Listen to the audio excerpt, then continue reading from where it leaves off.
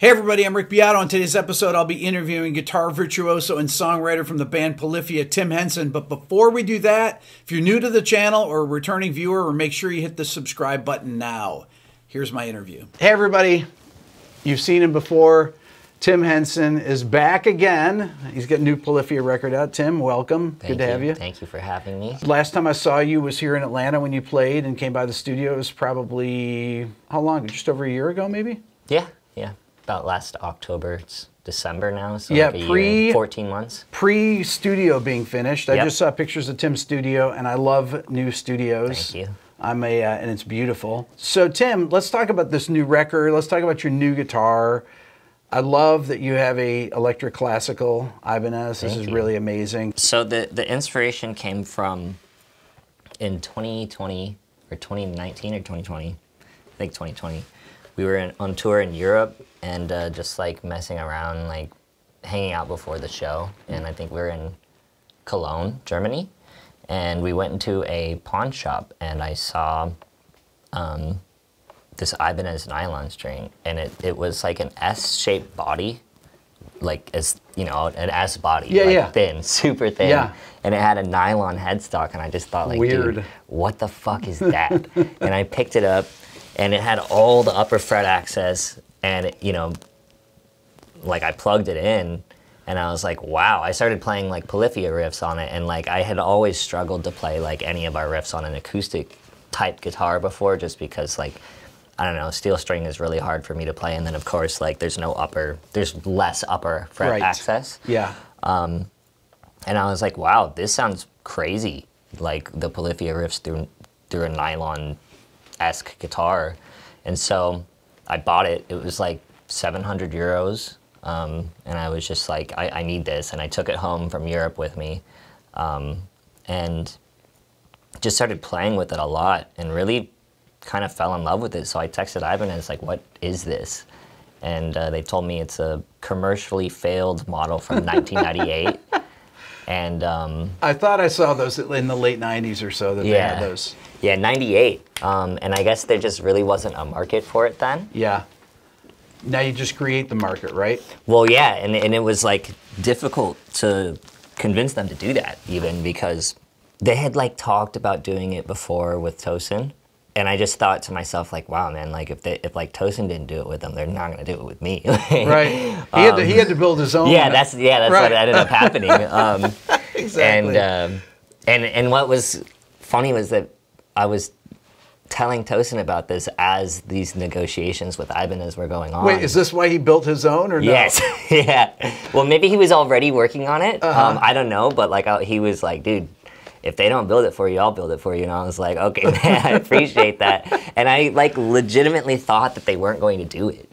And like I had told Ibanez like, hey, like, you know, if y'all don't want to do this, like I get it, but like I'm gonna do it elsewhere. And it doesn't like, because they don't have a product like that, it doesn't like mess anything up, you know? And then they just came back and were like, no, we'll do it. And I was like, oh, okay.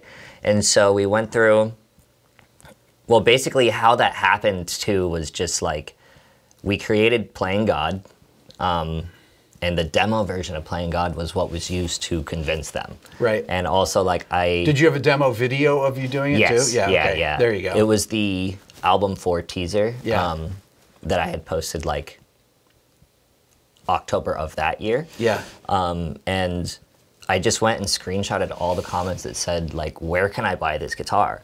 I would love a guitar like this. And I screenshotted every comment from every platform that said anything like that. And I had a whole zip folder of like 300 screenshots. And in the email, you know, just wrote like a huge email and put the screenshots in there and attached the Playing God demo and said, you know, like we told Mike, like, yo, when you go to Japan, like play this for the whole room, you know, and make sure there's a speaker so that they could like hear the bass and stuff. And so he did, and he came back and he's like, yeah, they're down. And wow, awesome. Yeah, so we were really stoked on that, and we started doing prototypes. And the first one that they made was... When they do prototypes, I don't mean to interrupt, when they do prototypes, do they didn't do any of the neck, the inlays or anything like that in the prototypes, right? Or do they? I didn't have the design then. Okay. So yeah, they didn't have. Now, was the width of the neck? This is what I was really curious about. This about the old guitar that you had bought in the shop in Europe, and how the neck width is in comparison to this one. Are they similar? The neck on that one is very much an S. Okay, I was wondering about that. Yeah. It's like way too. It's like uncomfortably thin. Right. And it's really odd to have an S neck with nylon strings. Right. Like, and so like it's just a bit jarring in general, the experience, you know. So I can see like why people didn't actually buy it in the first place, right? You know, because you're really taking two things that are so far apart from each other: the super shredder guitar and like a classical guitar, and like versus, you know, this is like more of a traditional body shape and more of a traditional like, I mean, you know, more of like a C shape. Yeah, but the width of the neck is similar to what it's exactly what a classical guitar would be, pretty much. Yeah, the SEN was what it was called, wasn't like that. It was like very much like an electric guitar. So, but yeah, so the first prototype that they made had like the heel shaved way down. Okay. And it was like just a one piece. And it had like, I think it was just like a bit wider. Yeah. And it was a useless guitar because they had accidentally glued the bridge on in the wrong spot. Okay, that's not good. It couldn't be intonated. Okay. And they couldn't just take it off and move it. Okay. So like you know, I'm playing the guitar and I'm like, dude, this feels awesome. Like it's so easy to play and like it's very, you know, for as thin as this guitar is, it's very resonant for that, you know. And but I was like, dude, I can't get it to intonate. And they took it back and they were like, oh, we put the bridge in the wrong spot. And so they gave it back to me and they're like, well, it's a souvenir, I suppose. And they were like, we're gonna make a new one. And so they made the second one and the bridge was in the correct spot. And this guitar, you can see it on my YouTube channel. It's the white bread looking guitar. Yeah. It looks like bread. Because I was like, yeah, do the top white and just leave the rest of it like unfinished. And then it ended up coming out like bread. And we actually ended up gifting that guitar to Steve Vai, which was like, you know, as kind of like a appreciation, thank you for being on our record and just being like such a cool dude and like kind of like a mentor figure in a way, you know? And so we had like sent him that, and so he's got that one now, the bread guitar. Okay. So there were two prototypes, and then they were like, oh, well, that factory said they can't like make it anymore, so we found a new factory, and then they sent me this one. Okay. And by this time, I had decided like, you know, I want to do like an entire line of Tree of Death guitars. And so I told them to stick the inlay on here and make it black because like people were just like really making me feel weird about the bread guitar. In all the comments, everybody said it looked like bread. And I couldn't tell like if it was a good thing or not. Right, now, is that good or bad? Now, in hindsight, people are like, oh my God, I really want the bread guitar. Oh like, my God. Is that one going to come out? Like, but at the time, it didn't feel that positive. Right. You know what I mean? Yeah. But anyway, so they brought me this one, and this one like played the best, and I guess the heel is different, but I just like got used to it, and I was like, okay, well, this one's good to go. When you get up in the high register there, your thumb just basically rests right on that, and the heel's angled. Yeah. Right? So just kind of like up here. Okay, so I was wondering, when I first saw you play it on the Playing God playthrough, I was wondering about the string spacing compared to your electric and how you got used to this a different size thing for your right hand. What's it like to play with a different string spacing with different resistance to play things, like playing that song? It's, I guess, because there's all those different things. You have resistance of the strings is different. The string spacing is different, so it changes how your right hand is. You know, when you're trying to get if you're hybrid picking or whatever you're doing? I guess like moving from an electric guitar to an electric nylon guitar is a lot easier to do than to move from an electric guitar to a full nylon guitar. Right. So in comparison of knowing what a real nylon guitar feels like, I was like, this is like doable. And it wasn't so much of like a culture shock to my hands to go from an electric guitar to this with the string spacing and everything, just because this feels drastically different than a real nylon guitar, It's much more suited to the electric player. So, just, of course there's like a small difference, but from electric guitar to here, the electric nylon, versus electric guitar to over here, the real nylon, it's like very small. Yeah. So just with enough time and getting used to it, like it was pretty easy to acclimate to. So I think as people start to receive theirs, they'll notice there's like a bit of a learning curve, but it's not a huge one, and like you'll be like ready to, shred away as soon as, like pretty much the first day that you get it after like 30, 40 minutes or so of playing, If you were to play something like sweeping a line or tapping or anything like that, is there anything that's more difficult to do on that? The only thing I guess would be like tapping, probably, just because like as you get up here, like you really have to be very accurate, to like hit those, and then of course, like unless you're plugging in and playing through distortion, like you're going to have, like you're going to hear this low note a lot more than you will these high notes. That's right. Yeah. So yeah, I mean, like I guess you'd have to adapt play style. Okay, so I'm wondering about recording your record. Did you do it in your studio, most of it? I wish that we could have, because where did you do where did you do it? Did you do any of it in your studio? We did the end of Ego Death in the other studio. Okay.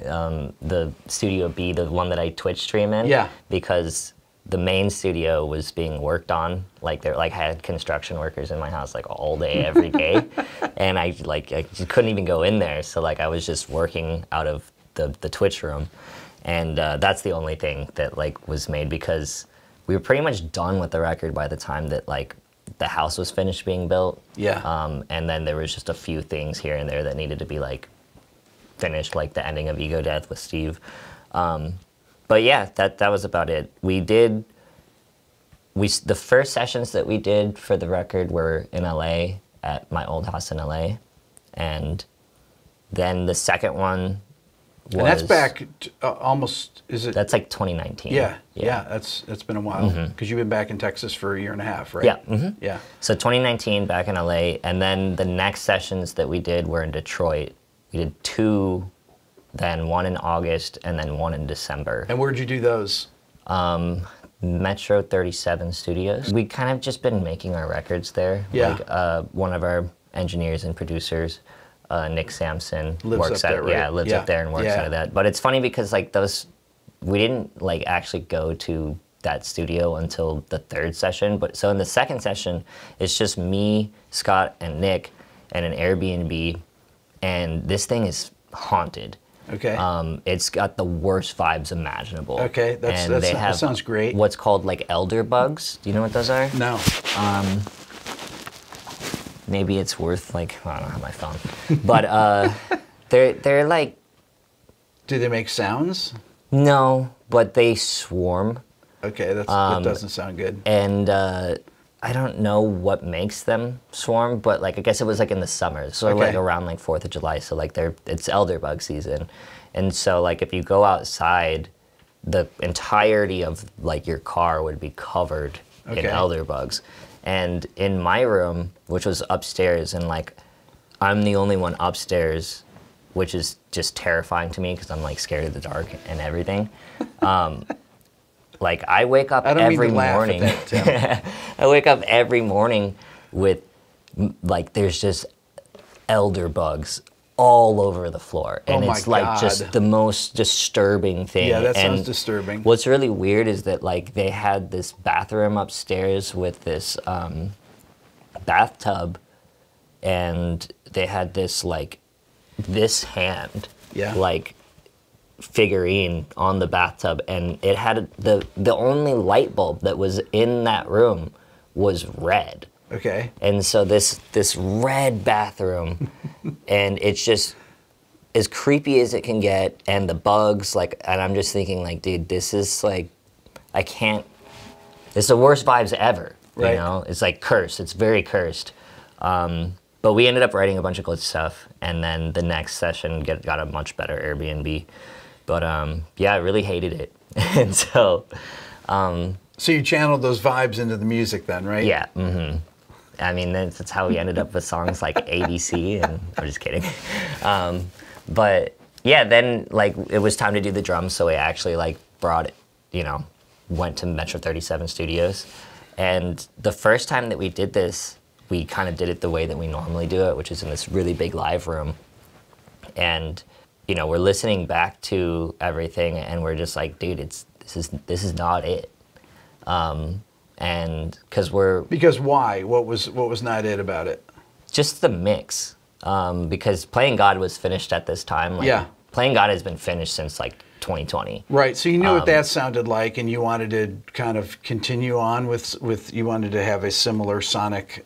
Yeah. So like the demo is like we call them beat versions because it's all it is just beats, right? Yeah. Yeah. And when we go to track the drums, like we did it like how we normally do it, which is in like a huge room.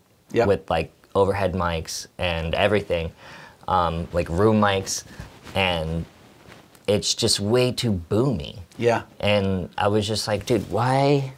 Because you're not getting the clarity out of the drums. And so like I started looking at like Wolfpack videos, and they'll have videos where like their drummer is just like in a fucking staircase. Yeah. And I just never understood why they did that. Until like it was like time to mix, and I was like turning off the overhead mics. Right. And even then, it was still like still too much ambience. Yeah, right? Way too much ambience. And I was like, dude, did they do that because they wanted like a really tight sound? Because I just always thought it was like really goofy that they put the drummer in the staircase. Like, so my ISO booth that's right over there, I made it big enough. I have a 16 input panel in it so that I could record drums for super tight drums. I use that as a vocal booth and as a drum ISO booth, because even out here or in the drum room down there, that drum room is really live. This is less live. If I take the carpet up, it's more live. But that is super dry. That ISO booth there. Yeah, I mean, dude, that's like the secret sauce. Yeah, that kind of made me realize, like, because at this time too, I'm also planning the build of my house, and the build of the studio, and I'm like, okay, I want a tiny ass drum room, like very similar to like what you have going on here with the vocal. Now you have a panel on the wall then for the mic inputs and everything. Yes, yeah. So it goes. So how many inputs do you have? I've got 24. Did you put your panel? This is the one mistake that I made when I built the studio, is that I put the panel in front of the door so that when the mics go. You always end up walking on cables, which drives me nuts. That was the one mistake that we made in here, that putting the mic panel on the wrong spot in the room. Yeah, I got lucky, and I guess we avoided that. I hired Gavin Haverstick, who like on his website he does like a lot of, he did like 21 Pilot Studio and like a bunch of people's like really nice studios, and so I think that one he probably just already had planned out, because like I never even got that far as to like what's really happening in the studio. So your patch bay though in your studio now comes up comes up here then, right? How's it work exactly? In my studio, let's say the desk is there, right? Yeah. The patch bay is just directly behind the desk. Okay. And the room is really cool because you can walk around everything, like really easily. That's like the best part about it. So I don't have to like crawl under the desk and like deal with cables and shit. But yeah, so the patch bay is just like behind there, and then my sidecar is like to the right, and that's where all the snakes go. Yeah. And it's just behind. So like you saw from the video that like all the cables are pretty hidden. Yes, it looks so clean. Yeah, it's very. It looks great for your videos when you showed me the rehearsal thing. You know, your rehearsal video. I mean, it looks.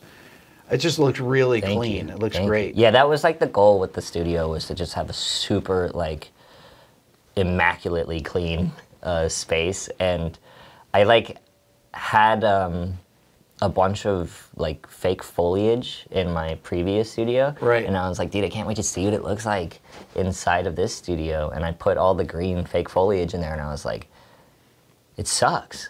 Right. And I was like, it ruins the whole vibe of it. Like, it's... well, because everything's black and white. Yeah, right? It's like and then you get the green reason why this looks cool is because it's very minimal. There's like nothing in here other than the essentials, you know? Yeah. So I took it out, and I sold all the trees. And all the fake trees.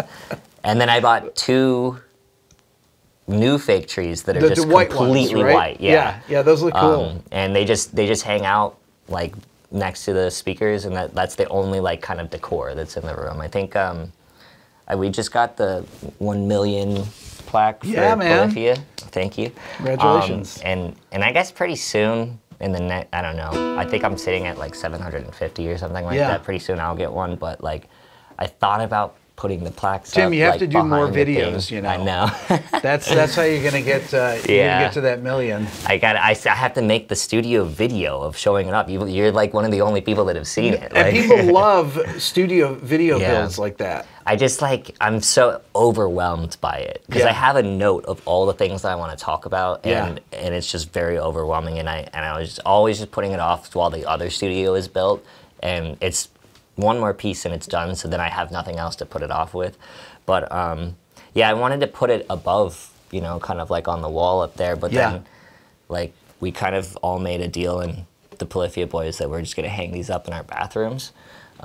So I guess like I'm just gonna keep the only decor is gonna be the trees, and then I can like put all the cool accomplishments in the bathroom. Well, I like the had I done this, I mean, this was a actual recording studio and never thought about making videos. I never let any bands that I produced ever take a video of me or even take a picture of me. If I were to build a studio again, you know, I didn't have any of these aesthetic things. And when you were telling me about building your studio when you were here, and you had just kind of, well, your house was being built back then and everything, but you're thinking about the thing where it's like, okay, well, you have your Twitch room and then you have the studio, and you're always thinking about video. That's kind of a thing with modern, if you're in a band today that we never thought about, is like, oh, how's it gonna look on film, our rehearsal space or a recording studio or anything like that? Yeah, it really, you know, I've been in every kind of rehearsal space imaginable, you know, because when you're a teenager and like everybody's chipping in, you know, $50 every month for the practice space. And like, it's like, dude, I don't have enough money to pay for the practice space this month. And one of the other band members has to like, you know, cover it, and everyone's real mad at you. Like, but that's never changed. You know, it's a U-Haul storage space. Like, there's no air conditioning. It's very hot in Texas. It's very cold in Texas. So we're like practicing out of a U-Haul thing. We've also done cockroach-infested rehearsal spaces. It looks really bad. Like I think it was like an old office building from like the 80s or 90s. So it's got like the terrible, terrible, you know, carpet that you see like in the show like The Office, you know what I mean? Like, remember where they ripped up the carpet and they were like, why would they do this? There's beautiful hardwood floors under here. Like, and the carpet is just hideous. And then they've got like the ceiling. The drop ceiling. You can like punch the tile up. Yeah, the panels. All of that. They're like missing, and like, you know, you just don't know what's up in the abyss there, and like.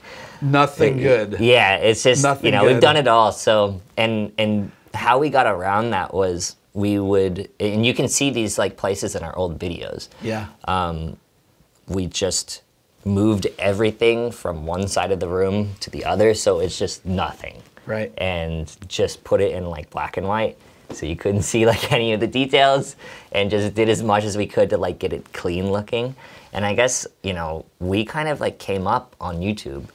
You did. You're like a YouTube band. I mean, well, we had started there, and we gradually had made the transition from YouTube to, you know, concerts. And like touring all over the world and stuff. But like, during that time, I guess, yeah, like we were very focused on like, how is this going to look on camera?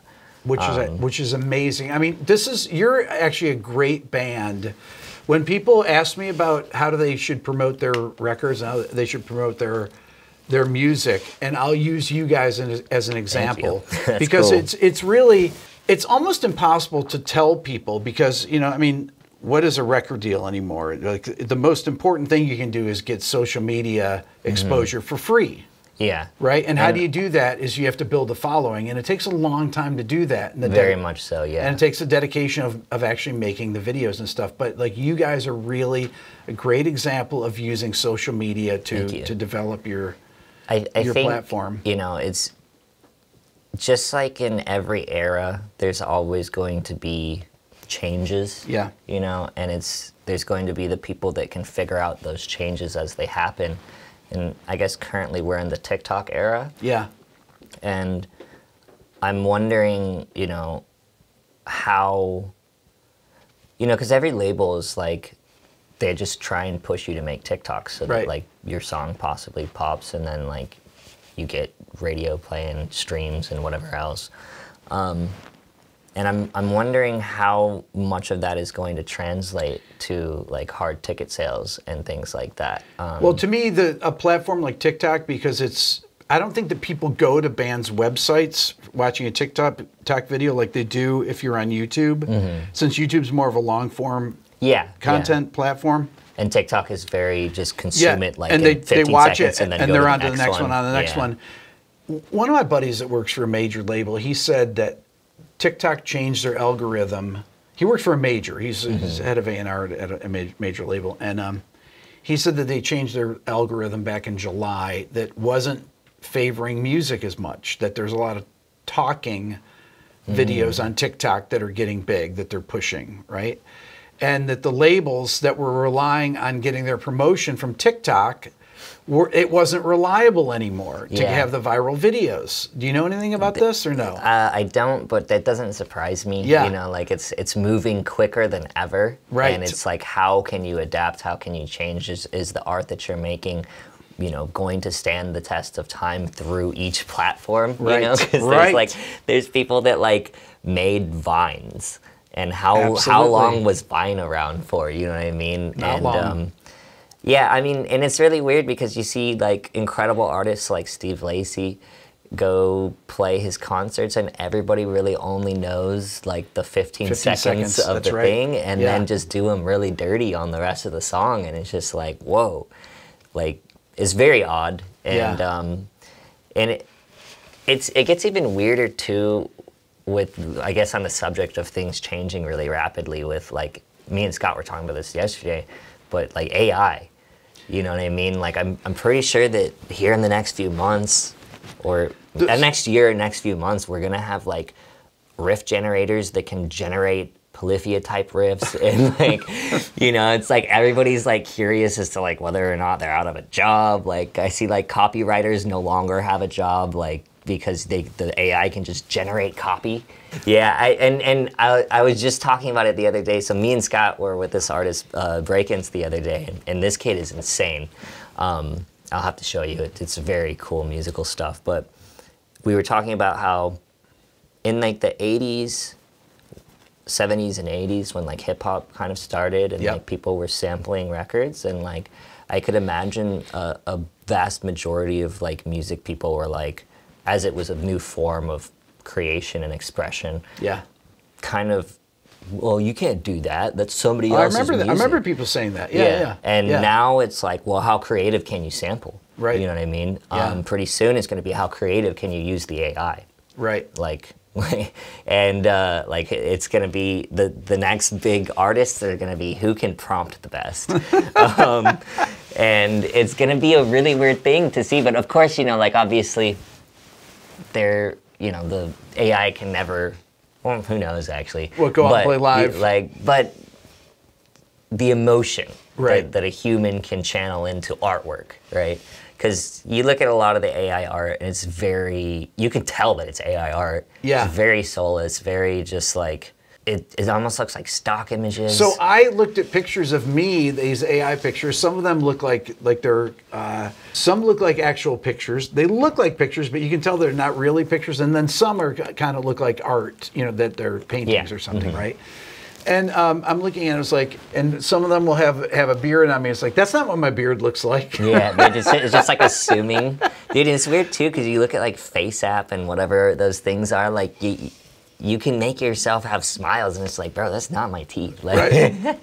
And it's just really creepy because, you know, you're just adding a smile to a photo that you didn't have a smile, and it's just like, it's just really weird. Okay, so when you were doing, I'm going to totally change the topic here. Yeah. When you were doing your Playing God playthrough video, YouTube video, you were doing the track breakdown, and then you played your Omnisphere patch with the arpeggiator, okay? And then you showed what that was, and you said, this is really hard to learn, but you did. Yeah.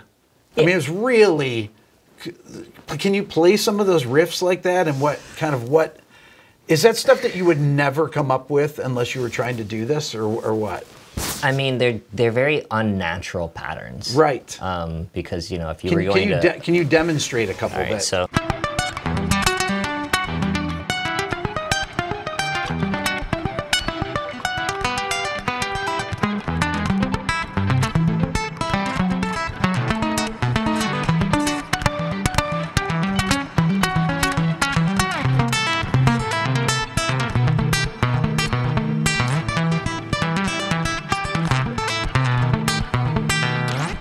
Tell me about the things that are unnatural to play on that. So you've got this. Tim, this is why it freaks me out when I watch your playing when you do because you have so many different things going on here. You have a sweep into a hybrid pick into a hammer on from nowhere. Yes. So it does all the techniques. It does all the techniques really fast. Yeah. And one after another. Just do that slowly. So we've got. There's the sweep to the hybrid. Now, Tim, that is so. But you have an upstroke. You're doing an upstroke on the low E string, though, right? Yeah. That is really. Then you're immediately back down, I think, on the D or something like that in that lick. So it's really. Do you even think about it? If you think about it, does it screw you up? Yeah, I can't. The idea is that, you know, like. You practice it enough to where you don't have to think about it. And then, like, if I can play it with my eyes closed on stage while, like, engaging with the crowd, then that's the way that it needs to be. Because if I think about it, I will mess it up. Yeah. But, and then you'll put taps in, too. So then you'll have, like, you know. Yeah, and then, like, the harmonics. And the pattern is just weird because... Versus, like, and then it goes... So the notes are just... Yeah. But you're just, like, switching... Like, the way that the arpeggiator works is I think it just randomizes, like, in which order they come in. And so when you memorize the arpeggiator, it's, like, very unnatural. And so... That's what makes it sound so cool, though. Yeah, and it gives it a very interesting... timbre to it, I suppose. When you did the, and people, you guys should watch Tim's video breakdown of the song. I'll play it in a second. I'll play the song, but you also show where you do you take a section of your guitar and put it up the octave, like a doubling. Yeah.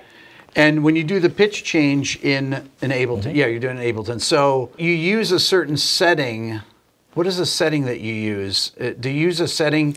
Oh, I change it from the warp mode, from Beats to Complex Pro, and then I turn the formant all the way down. Okay, and you do that because so you don't get artifacts? I do get artifacts. So you do get artifacts. That's why you do it. Artifacts. That's what I was wondering about. Yeah, because it gives it a really interesting... That's what makes it sound so the like doubling of it sounds so... or something, you know what I mean? Like, especially when you put it up the octave, it gives it the chipmunk crystals effect. And then, like, what I like to do is I have the actual, you know, in the center. Yeah. And then I'll double it. And this is how I get away with, like, not having to double track a lot, because I'm lazy.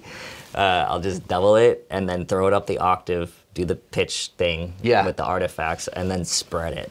so that like you'll spread that track wide, right? So that one's like more ambient, you know what I mean, and it becomes like more of an effect, and then you can put just like a tad delay or tad reverb on that one, so that you've got like the punchiness of the main one. That's in the center. That's down in the regular octave. Like and then you have the octave up, where you would hear like vocals or the bass or something. You know what I mean, and then the octave up kind of acts like atmosphere and/or backing vocals. This is kind of like playing the AI, so this is really interesting. So when you're creating stuff, this is really kind of one generation before the AI, right? But this is actually using these plugins, and Omnisphere is one of the best plugins. Yeah, it's a great one. In terms of the generation before AI, where you're kind of using anything to your advantage. And like I said, I guess it's like eventually it's going to be who can prompt the best. But, you know, like producers now, like just get really creative with how they use these plugins to create, not just like mix. This is where people get mad at me on my when I do like the top 10 Spotify countdowns of the pop charts, and when I say nice things about the songs, because I'm a producer first, and I know how hard it is to create really good sound design stuff like that, you know, production things. It takes a lot of trial and error to do these things and come up with original sounds. Yeah, it's also really odd too that a lot of what you're hearing on like the top 10 will have just like splice samples. That's like the main loop. The drum loops will be even the main loop. You know what I mean? The main melodic thing will just be a splice sample, and you know, I guess it's good for producers who put their things on splice, because it's a nice bag, like without having to get a placement. But then the one placement happens that pops, and you don't get that bag. You know, it's like you're trading one bag for the other, a guaranteed smaller bag, or like the risky, you know, huge bag. But people that don't do this is interesting. So people that don't do music production. Splice is a platform, a sample platform that's been around for, oh God, probably 10 years maybe? I don't even know. No, maybe not that long. Maybe that long. Maybe like 2013, 2014. Yeah. I guess it's 2023 right now. Yeah, 2022. Almost 2023. But it's been around, and it's for, it has samples, one-shot samples, loops, all these different things. And it's a subscription thing, and people use this for production. It used to be that when I first started, that people around Atlanta back in 2000 would have their, you know, MPCs machines, and they would play the beats and things like that and program them and stuff. And then it went to... People would get mad about that, I think. You know, with using a drum machine. But then people started eventually people went to Ableton and things like that for beat creation, and then but splice is another thing that is used, and it's really common. I wonder if you could download a sample from Splice, and just one melodic sample, and you know, duplicate it so that it's 2 minutes long, and then upload it to Spotify. Like, sure you can. I wonder if that's a thing. And that's my next video. You could do a different artist could do the same thing with one less or one more loop. So that it's like 2 minutes and 2 seconds. And it's a different song. I wonder if there's any like... It only needs to be 30 seconds for it to count as to get a play. Oh, for real? Yeah, so that's all you had to... You just make 30-second songs. 30 seconds and then 32 seconds. That's like a double... you figure you get like 4 TikToks out of that. Yeah. It's an interesting time that we're living in, and I think we're going to see a lot of things happen that are... I don't know, and people are going to look back on this video and be like, look at these grandpas talking about it. But you can't, the one thing that they can't AI yet is live performance. And that's ultimately what, you know, when people come to see you play, they're coming to see the live, you know, to see you in person, watch your fingers, whatever, watch what you guys are playing, listen, and get the live experience. And you can't have AI do that. At least yet. Well, you know, what's really interesting about that is, okay, so you know how you've seen the Playing God video? The original concept for the Playing God video was based off of, you've seen iRobot? when Will Smith gets mad and he slams his shit on the table or whatever, and he's like, can a robot paint a masterpiece? Can a robot make a symphony? You know what yes. I mean? So that was like the concept behind this video that we wanted to do, where what we were going to do was we were going to film ourselves playing the parts up close. Yeah. So that like maybe with like hand tracking gloves. Yeah. And then we were going to have somebody render like robots with, oh right, you know, that you can see your fingers. Seeing the fingers. Yeah, yeah. But then we were going to like place them in a room, and somebody would just film this empty room on an iPhone. Right. Like real, like you're in person. Yeah. You know what I mean? And so it would be like you're at a concert or something with robots playing. Or yeah, just like a weird like room that you stumbled into, and the robots like turn alive and start playing shit. Yeah. But yeah, and that was like the thing was, can a robot like compose a symphony and then like play it? And that was like the whole idea, but it didn't come to fruition, but it would have been cool. So you have Chino on your record from Deftones. How do you know him? I think our old manager might have went to high school with him or something. They're both from Sacramento, I believe. And I'm a massive Deftones fan, and dude, and they're amazing. Yeah, and I was thinking, like, I looked it up earlier. I was thinking those guys are younger than me. I think Chino's 49 or so, and but I was saying to Billy earlier that I said a great Polyphia singer is Chino. That would be like to have somebody that's.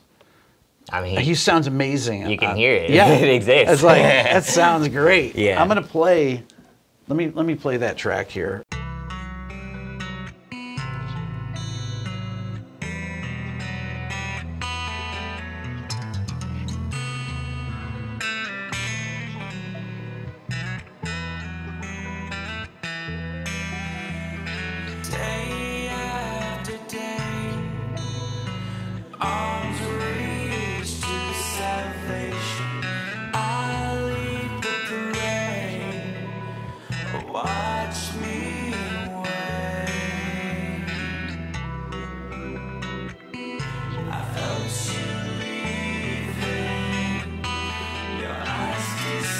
Beautiful.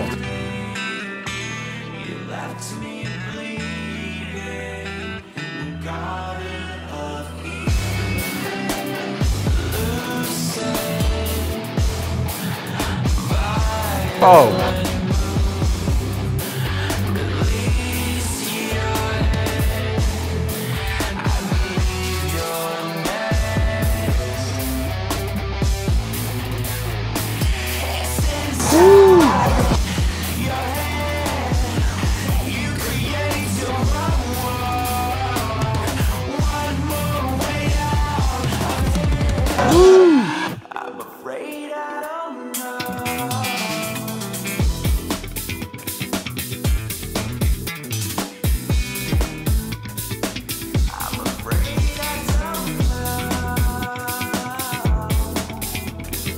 I love how you go from halftime there. It changes there to like the dance beat. Yeah, I think it's really amazing. But I love his voice with you guys. I think it's incredible. He sounds so good. Yeah, he's like a legend.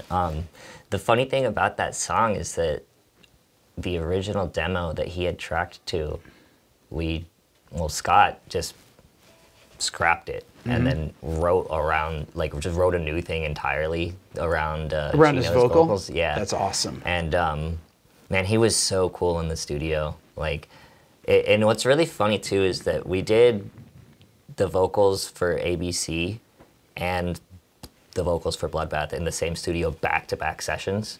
And where was it? Where did you do that? I can't remember the name of the studio, but it's in Hollywood somewhere. Okay. It was just such a weird Right, because the songs are so different. Oh right? yeah, they're like the two most. Right. Okay, let me play ABC so people. Someone call it paramedic. I can't speak. It's all phonetic. Made me forget every word, 'cause that's a lot of letters. A B C D F G H I J K L M N O P Q R S T U V W X Y.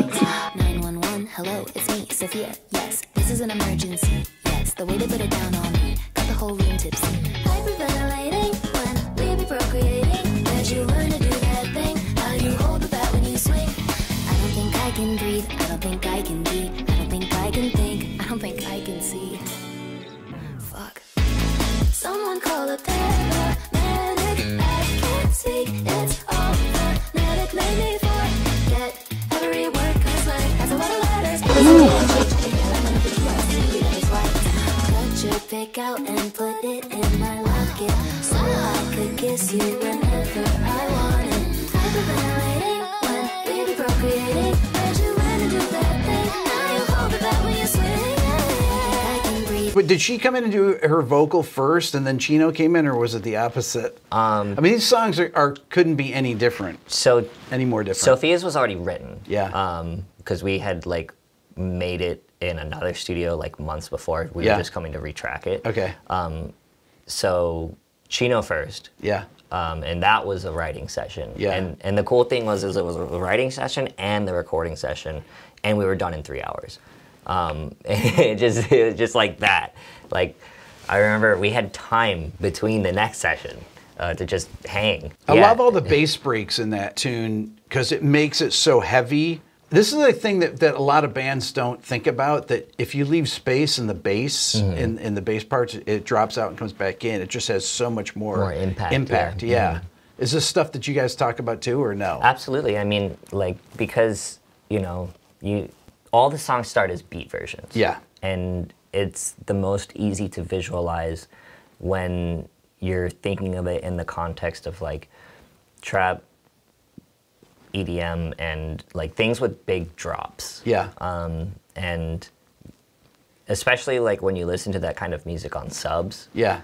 Then it makes an even bigger impact. Yeah, it's more of a feeling than even a sound, you know. But when you have the heavy guitars.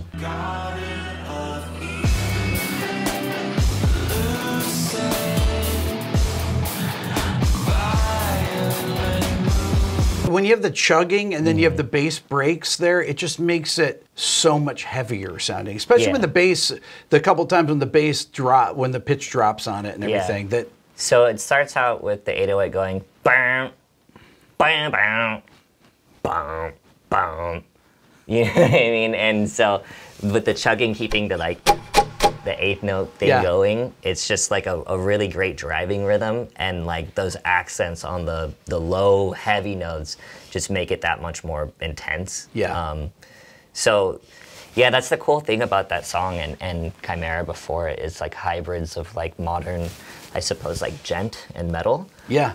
With like modern trap production, but like really, you know, utilizing the space in the mix to kind of emphasize that, where those guitars and vocals often share the same like frequency ranges, you know? Yeah. But the bass and the drums, like, I guess the bass and the kick, like all just like stay center, you know?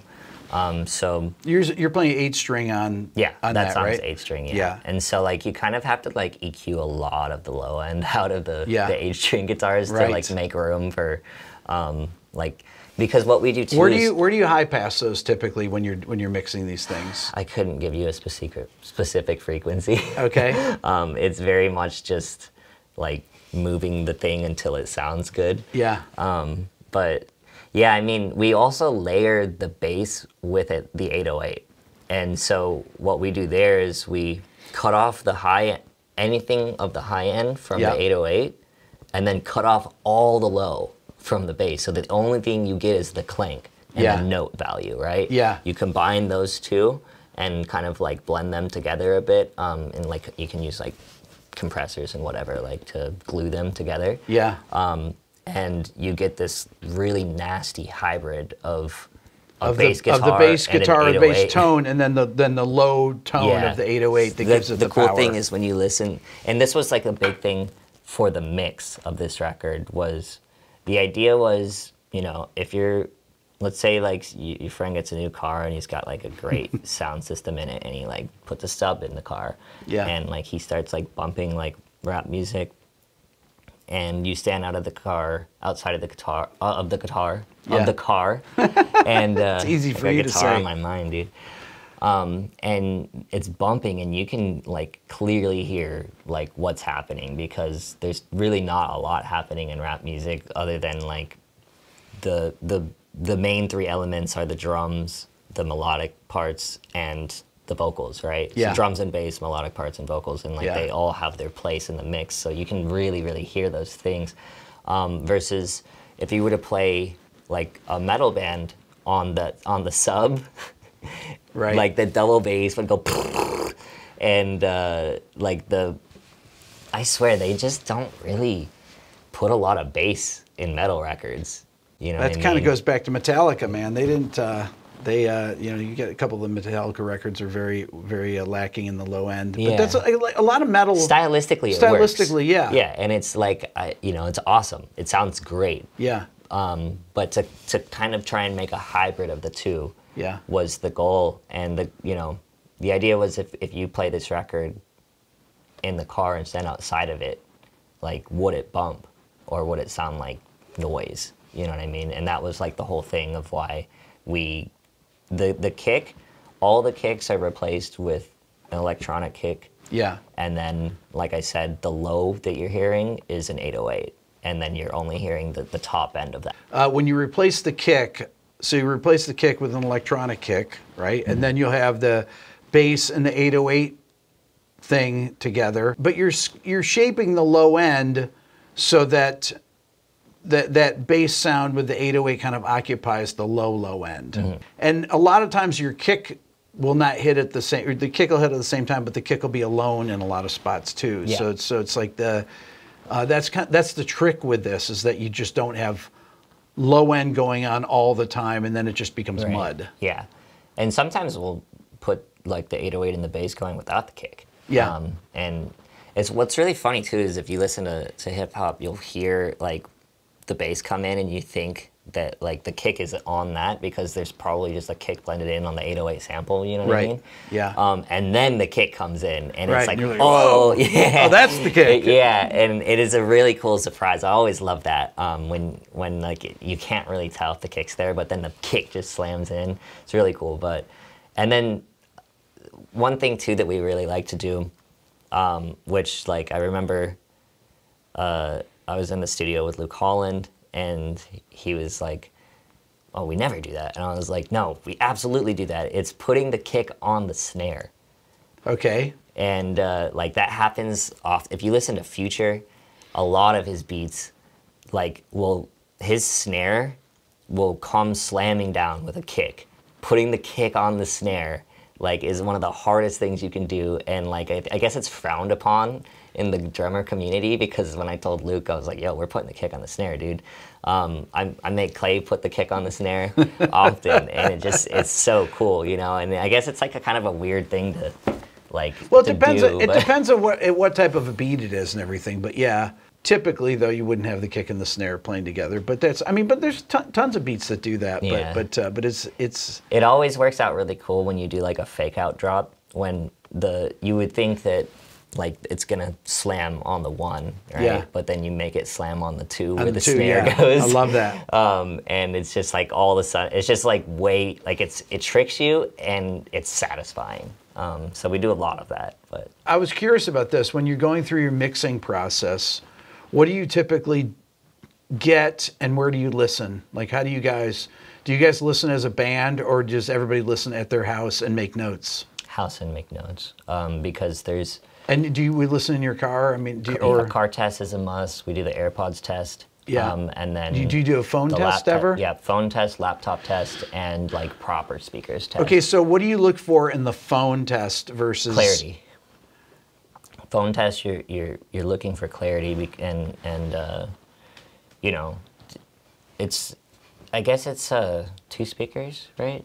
They changed it to 2. With the iPhone, yeah, it's got 2 speakers. You have to actually hear it in stereo, you put it in landscape like this. A lot of people don't know this and everything, but the iPhone now sounds pretty good. Yeah, I mean, and you can actually hear that it's in stereo. Yeah, I mean, and it's like a lot better than it was. So used to doing a phone test was just like the bare minimum, but now the phone test is like, can I hear can I even hear the bass? When I was still mixing records, this is going back now about 6 years ago or so, I would open up GarageBand or Logic on my laptop, and I'd take an aux out of in there in the control room, and I'd plug it in 1/8 inch, and I would listen to see if I could hear the bass. And the bass would be on an old Mac laptop. You'd have to be about 300 hertz to hear the bass and everything. And if I got the bass to sound good on there, I would check the low end with my sub and through the studio monitors. If I could actually hear the bass notes, that would always be around 300 hertz or something like that. And I always wanted to make sure that you could hear that as well, because of people listening. And now, this is really before people listened on their phones, and now people listen on their phones all the time. Yeah, it's like upsetting, but you know, that's like a medium that people use, so like you just got to get used to it. I noticed too that vocals, because that's where you could tell snare level on the phone and the vocal level was more apparent on smaller speakers. So that was really a must to do that. But you guys, okay, so you guys will you do notes then where everybody puts their notes together? Yeah, mostly me and Scott. And then like as me and Scott get to a point that we're pretty happy with it, we send it to the Clays, and they either approve it or they have notes. Most of the time they don't. Or like if they do it something specific, like, hey, can you like make this drum fill like more present or something, you know? But yeah, we also do like the quiet test, you know, where like if it's got to sound good quiet. Yeah. You can't be blaring it all. No, it's got to have energy quiet too. Yeah. That's the thing. That's the hardest thing. It used to bug me when bands would send me mix notes and you get 4 separate emails from 4 different people and I'd be like, just get together on it, consolidate to one, one email. We definitely do that. We make it very easy for our mix engineers. On this record, Zach Cervini mixed it. Dude's a goat. But we, even down to like bouncing the stems. Like I group them in folders of like guitars, bass, extra instruments, like 808, electronic drums, live drums, and like everything starts at the same spot, and it's pre-mixed. It comes in leveled, like we level it ourselves, because telling somebody to like turn this part up and turn this part down is just such a waste of time, Right. Yeah. And so, at that point, it's more of like the sound design of the mix that like we're not able to like do ourselves, because like leveling's easy. You know what needs to be turned up, you know what needs to be turned down. And we often compose with the mix in mind. Like very similarly, like I learned this concept from listening to Skrillex for the first time, or like thinking back on how it was when I first listened to Skrillex. I remember thinking, this is the most wild shit I've ever heard, and I didn't know that you could make music like that.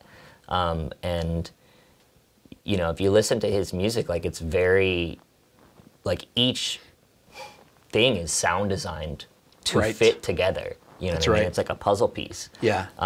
This is actually what I was talking about pop music, really well done. Anything that's done modern music that has sound design elements, everything sounds good on its own, and it's a puzzle piece. That's the real art of creating these things. And to compose with that in mind means like choosing the right sounds and shaping those sounds and leaving space, like what you were saying about the bass. Leaving space, EQ-wise leaving space. And I mean, right down to the panning, if something's in stereo, just like what you're talking about when you're talking about having the guitar in the center and then the octave up guitar spread out, maybe with some more verb on it or whatever it is, or delay, and just making those choices so that when it goes to the mixer, a lot of that stuff's already been decided, right? Yeah. Like pretty much everything, all the... I mean, that's part of the composition. Yeah. All the effects and everything is are like printed. Composition. But yeah, even like compositionally with the bass, like leaving space between one hit and the other to like make more of an impact. Just like the whole process is very intricate and hands-on, and everything is very, very, very intentional. Not a single second. I think the term that was described to me was called writing the mix. Like like how you'd ride a horse. Yeah, yeah. Like riding the mix so that like as each bar happens, each bar is thought about. And like it gets its own attention. And you have to do that the entire song, which makes for a really special listen because things are evolving and changing. This was the first record that I personally got into like sound design, where songs like Nieradka, we're mixing guitars.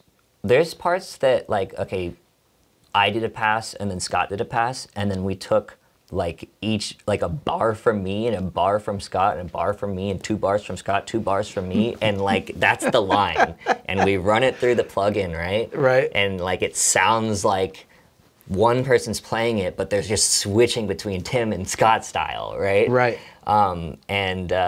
So we've got a hybrid of between me and Scott on one line, and then we do the same line by chopping up vocal samples so that it fits the melody. Okay. And then we line them up and we shape them to each other, and I call this mirroring, and where you just like make sure the tail ends are like perfectly in sync. You make sure that like, so that you've got this really interesting blend of a vocal and a guitar. Then you go get a synth and add a 3rd layer.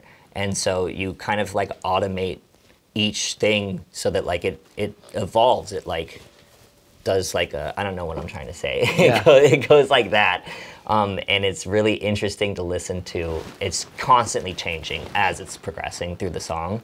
And then it comes back to something familiar, which is like the actual guitar tone. You know? But like as you listen to like that song in particular, you'll notice that like you think you're listening to guitar, and then it's just all of a sudden it ends on the vocal, and then comes back in on the guitar, and you're like, when did that change?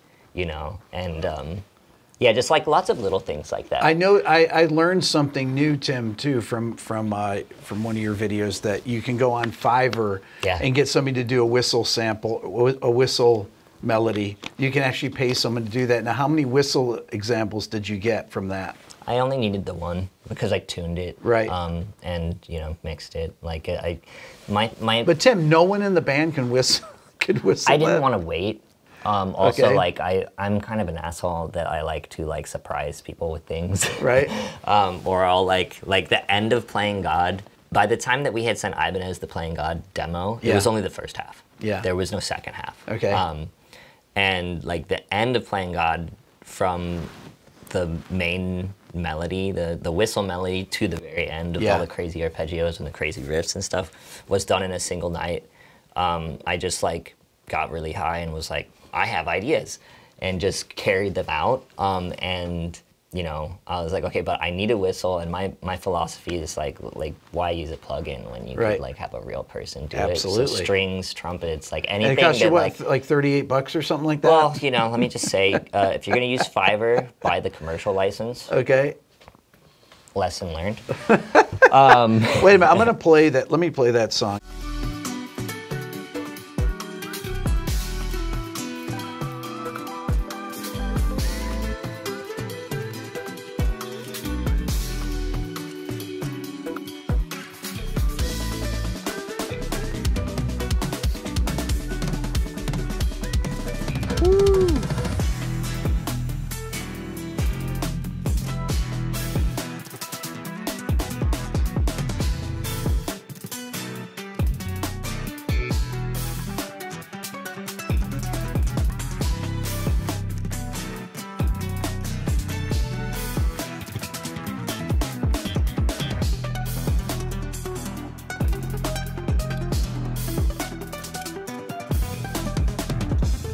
Oh.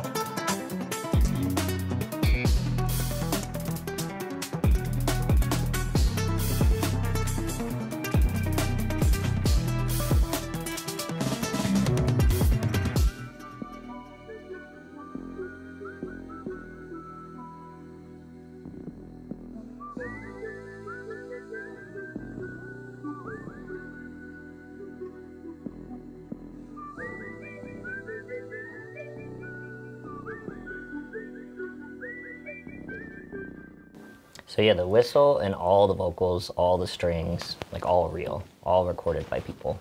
So yeah, like I can't whistle. I didn't know if anybody else in the band could, but like I said, I like to surprise people. I tried to do that whistle, and I couldn't. I can't. I used to be able to whistle, but I can't get the high notes anymore. As you get old, it's like you can't. I just can't. Yeah, I can't do a whistle. That's the best I got. But okay, so Tim, let's talk about this the guitar part a little bit on this. As far as I mean, it's a lot of jazz. This is really kind of a jazz chord progression. Yeah, shout out Wes Hauk. I mean, right? It's like you got minor 2/5s and stuff like that. And let's talk about the chord progression. So, yeah. It's always cool because you just move it one fret up. Right. Yeah.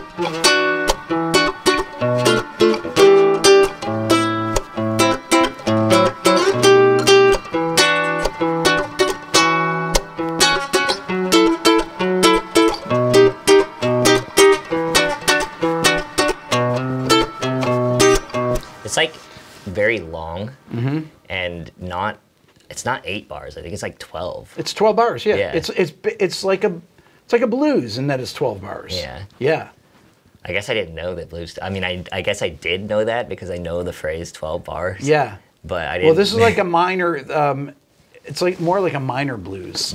It's a blues. It would be like a blues in E minor. I love how you're expanding the guitar with all these different techniques blended together. I think it's really great, and that's what is really so kind of special about what you do and what you guys do as a band is really pushing the envelope. Thank you. I think we've gotten to stand on the shoulders of giants, and really like kind of get all the fundamentals of guitar playing from watching older generations of like the virtuoso players like Steve and Satch, Yeah. And then watching newer virtuosos like Guthrie. Yeah. Guthrie would just pull out every trick in the book, right? Every one. And then, to personally get to learn from Tosin. Yeah. Like his things. And I know. Like I just had Marcin, I don't know if you know Marcin, he's like a new kid on YouTube and TikTok, but he's an insane flamenco player. He's showing me flamenco. Yep. And so like I'm just trying to like expand the bag of tricks, you know what I mean? Right. Because it really makes for when you do all of those and the more I do it, the more tasteful I can get with it, and obviously just like anything, it takes practice and experience, right?